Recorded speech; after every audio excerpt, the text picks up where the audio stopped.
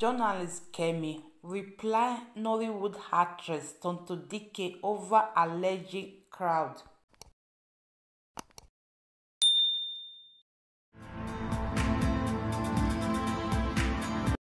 Hello my wonderful people, I just come back again with another update about our Nollywood actress and journalist Kemi. My people, wetin dey go on between these two people is that last week when they demolished ex-boyfriend mansion of Tonto Dikeh, the way Tonto Dikeh come dey rejoice, a lot of people come dey tag Tonto Dikeh, and this woman as journalist wey she herself be, she get the right to interview anybody wey she herself feel like. Na she herself just go straight go interview ex-boyfriend of Tonto Dikeh, and the interview is that the woman even defend Tonto Dikeh in that interview, and the woman, she even said that she know that she's aware Tonto Dikeh, she's not behind the demolition of that mansion. And not only that, say Tonto Dikeh, as she come dey rejoice, she wan use and take chase crowd. Na the ex-boyfriend of Tonto Dikeh come reply the woman that he himself no wan talk anything concerning the ex-girlfriend Tonto Dikeh. Well, my people, make una listen to the interview and I'll still come back again. Just watch. Now, I want to say something. Tonto Dikeh had nothing to do with this. I don't. Can you confirm that? I think she did all the stuff she was ranting about for clout. She had nothing to do with this. Am I correct? Well, actually, I don't even want to say anything about that girl at all. I don't even want to say anything. But the truth is that she has nothing to do with the issue at all. She has nothing to do with it. Okay. That's all. That's all I wanted to know. My people, una see say the woman, she no attack Tonto Dikeh. She even defend Tonto Dikeh in that interview. And Tonto Dikeh come reply the woman. Well, my people, me I read wetin Tonto Dikeh to reply the woman concerning the interview where Madam Kemi go interview the ex-boyfriend, where she said it is like Kemi wants me to talk to her or something. Now Ogun go help me put her back for jail. Make we start to do GoFund me for you again. Agbaya Olodo Mrs. Crowd. Now be waiting Tonto Dikeh to reply Madam Kemi. Where Madam Kemi come out, come give Tonto Dikeh woto. Where my people, make una still listen to the video where Madam Kemi still reply Tonto Dikeh, and I'll still come back again. Just watch. I interviewed Popo Green on Instagram Live. And somewhere down the line, I asked whether Tonto Dikeh had anything to do with this demolition, or she was just doing it for clouds. And that's exactly what Popo Green told me. She has nothing to do with it. It was just doing it for clout. Tonto, you were very vocal about the demolition, as if you had something to do with it. A lot of people attacked you on that you were rejoicing and all that stuff. Now, it's up to you what you want to do, Tonto. But to come out on social media today and says that, "Na Ogungo help you put me back to jail." You didn't put me to jail. Pastor Abiyomi arrested me because he said I defamed him in an article I did not even publish or write. Obviously, you can see what happened.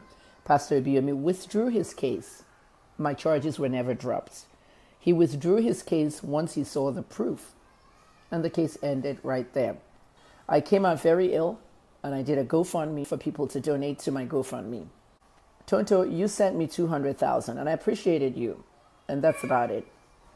But for you to bring it out 5 years later to say that we should open a new GoFundMe for her and that you will send me back to jail is tasteless. But to put those kinds of posts out there, does Kemi want you to talk to you? I don't want to talk to you about anything. A lot of people tell me that you carry paraphernalia around in your pocketbook. Somebody told me they came to your office, or you came to their office, something of the sort, and you dropped something in your bag. Paraphernalia. Pipes used to smoke methamphetamine. Pipes used to smoke weed, shisha, all kinds of stuff. So for you to put my name out there saying that you want to take me to jail or start another GoFundMe for me, it's just clout. I'm not going to take it personally. A couple of people told me you can never pass a test. Tonto, stop if you're still on drugs, and be a very good citizen that can emulate good things. instead of mocking my prison detention. My people, for this life, pray. Make you no need help from people. Because sometimes help wey people will give you, they will use and take mock you. Now be this Tonto Dikeh on. Because she helped the woman that was 5 years ago. Because of something. And this woman, she get right to go interview ex-boyfriend of Tonto Dikeh, because the way Tonto Dikeh take come out last week when they rejoice over that demolition of that mansion, people even suspect say Tonto Dikeh she dey behind. Even when this woman they interview the ex-boyfriend, the woman even defend Tonto Dikeh for there. The only thing wey this woman talk is that Tonto Dikeh she wan use and take chase crowd. And for that crowd, oh my people, I no believe say Tonto Dikeh her own level of stage, and she herself na famous, she be celebrity. I no sure say she herself she needs crowd like that. She no need am. And secondly, not only that, my people, the way Tonto Dikeh take come out come dey rejoice, Tonto Dikeh she not do am well at all. No matter what wetin the ex-boyfriend do to her, Abba, mansion wey worth millions of naira just go down overnight. Abba, my people, no matter what, Tonto Dikeh she not do am well. And una see the way she come out come dey mock the woman of the past, the help wey she herself don fit do for the woman, which is 5 years ago. She come bring everything together and come combine everything together, come take use and take mock the woman. And this woman, Madam Kemi, and she herself, now so she herself take dey do am, because if she herself wan read dig person, both past tense and present tense, and she'll still combine the two together. Now so she herself take dey do her own thing. Well, my people, I first talk am for the first video why I do say these two of them, their season go even reach season 10. Well, my people, wetin una still think about these two people? Una just say Tonto Dikeh she really do am well, wey she herself come out come dey rejoice over the demolition of that mansion.